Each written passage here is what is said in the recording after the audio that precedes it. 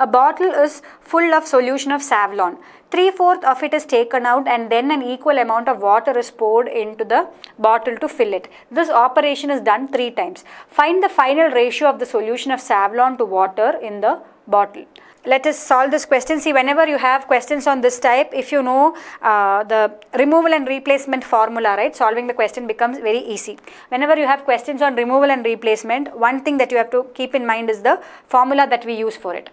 Now, the formula is like this. See, if you have A liters, I am assuming that I have A liters of an original liquid, okay, in a container. And what am I doing? I am removing B liters, okay. I am removing the B liters of this original liquid from the container and replacing it with some other liquid, replacing it with B liters of another liquid, okay.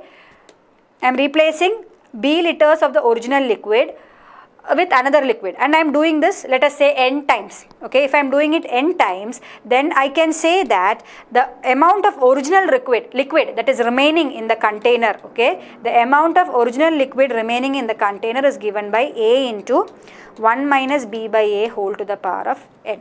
So, if you know this formula, solving the question is very easy. Otherwise, you will have to do so many iteration steps, and it is a time consuming thing. So, whenever such questions on removal and replacement comes, try to apply the formula if possible. That will help you get the answer faster. So, this is how I have written the formula. See, there was A liters of an original liquid, out of which I have withdrawn B liters of the original liquid and replaced it with some other liquid, let's say water, whatever liquid.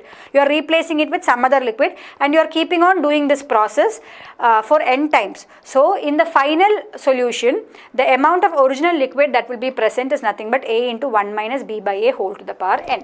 Now, in this bottle, since they have asked only for the ratio, I am just assuming that, let us assume that there is 1 liter of Savlon, okay, in the beginning. So, what is A? A is 1. Out of this, how much is taken out?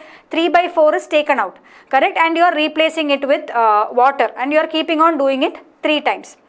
So, how much Savlon will be left? See, out of this 1 liter, how much am I taking out? I am taking 3/4 liters, correct. So, how much Savlon will be remaining? It is nothing but 1 into 1 minus 3/4 by 1, that is again 3/4, correct. N times, I am doing it 3 times, so cube, correct. So, this is the amount of Savlon that is there in the final mixture. Now, how much water will be there in the final mixture? See, total how much liquid is there in the bottle? I have considered it as 1 liter. So, if 1 liter is there in the bottle, then out of this 1 liter, this much is the Savlon. So, how much water is there? It is nothing but 1 minus 3/4 the whole cube, right. This is water in the final mixture. This is Savlon. So, just solve for this and get the answer. So, this is nothing but 4 minus 3/4 the whole cube, that is 1/4 the whole cube, or I can say this is 1/64, correct, 4 minus 3, yeah. Now, here it is nothing but 1 minus 1/64, that is 64 minus 1, that is 63/64. So, what is the ratio I am looking at? I am looking at Savlon by water. So, that is nothing but 1/64 divided by 63/64, or that is equal to 1:63. Answer is option A, okay.